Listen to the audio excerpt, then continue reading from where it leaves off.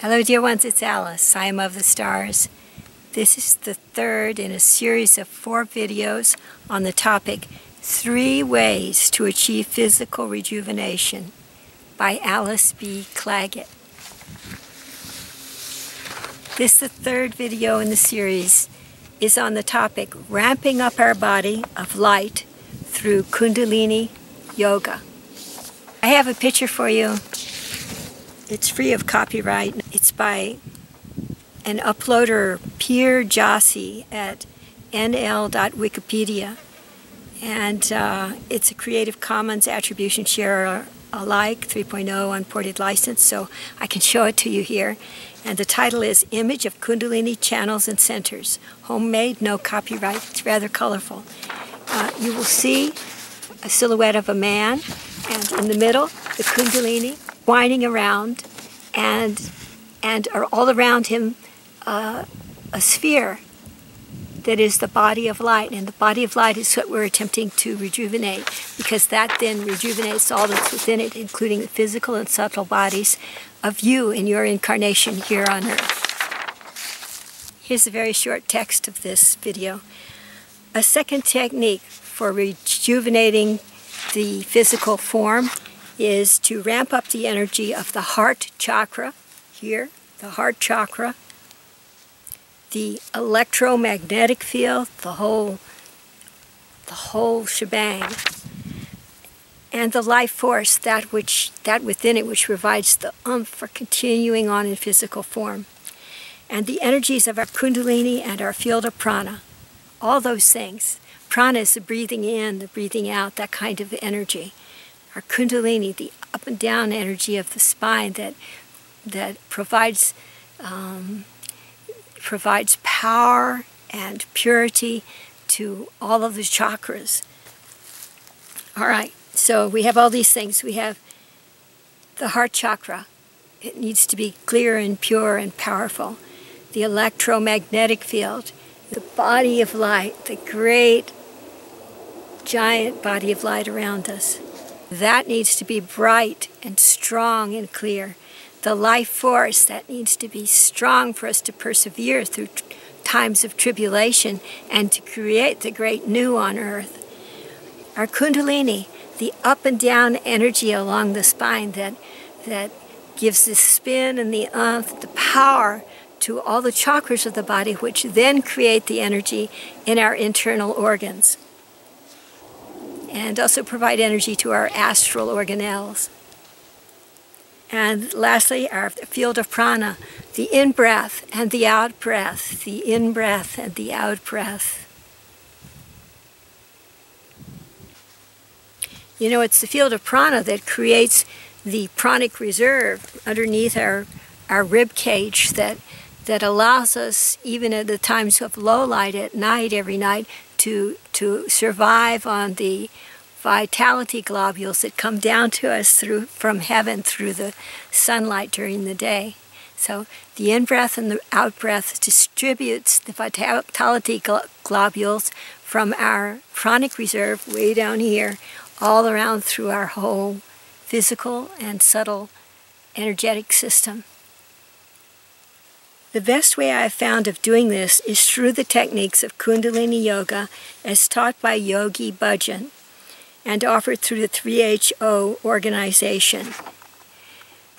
This I have found to be a reliable way of boosting the personal body of light to an expanded state that includes the transpersonal chakras. The place to go for this, because there's no need for me to recreate what's already been beautifully done, the place that I suggest you go for this is the 3HO website.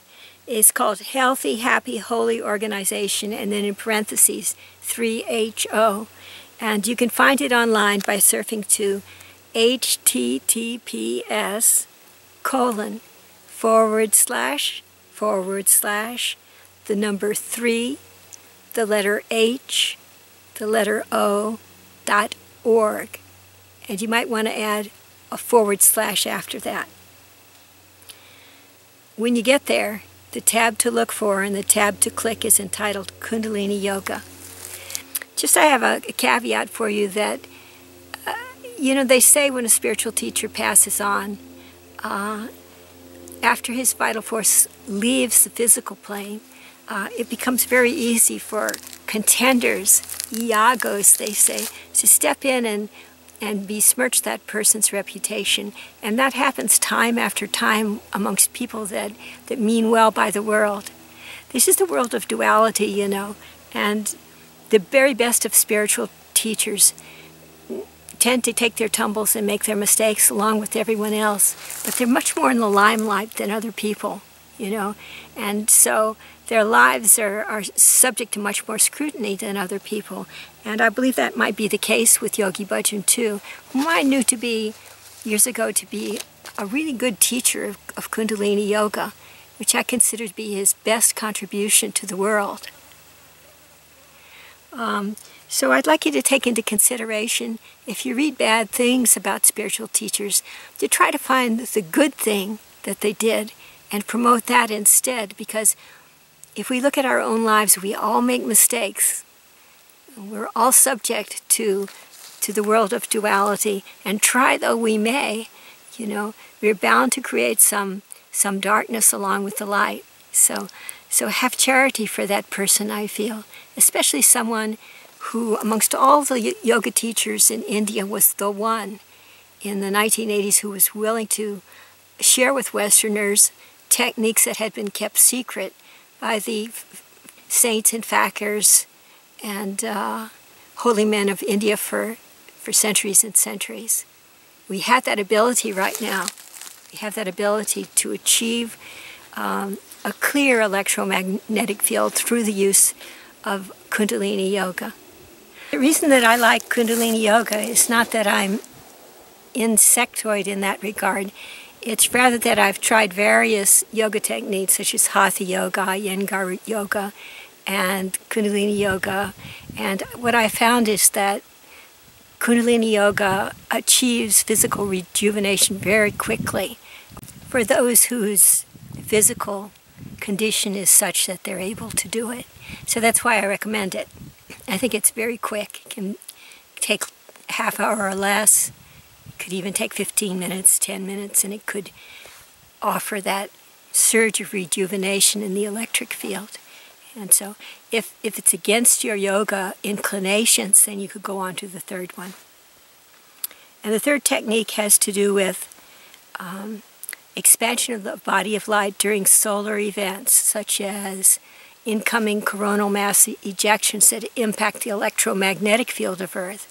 And when the electromagnetic field of Earth is impacted, then the electric force and the magnetic field of us humans is also impacted. And so we can benefit from the light that comes into Earth from the sun in that way, and we can use it to rejuvenate our bodies if we have a positive attitude toward it.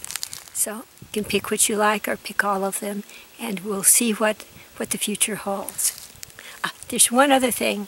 For those of you that like none of those, I have found recently that purchasing copper fabric, fine copper fabric, like a sheet of copper fabric from Amazon.com or wherever you can get it, and then laying it over the body briefly with plenty of room to breathe for 10 minutes gives the electric force in the body that surge of refined energy that can help and aid in rejuvenation of the body. So if none of those other techniques work for you, you could try this new one that I found.